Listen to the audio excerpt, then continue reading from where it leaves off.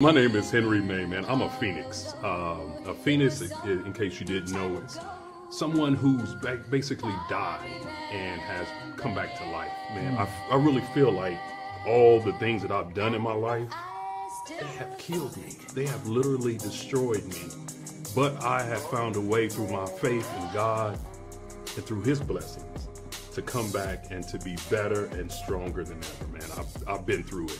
Whatever you can think of, I've probably been through it, man. So it's my job now that I'm back to spread the word of what I've been through, because I believe my strength is through my testimony. If I can help somebody, as that song says, if I can help somebody along the way, then I've done my job. I feel like that. So I am reinventing myself. I am no longer letting my past dictate who I am.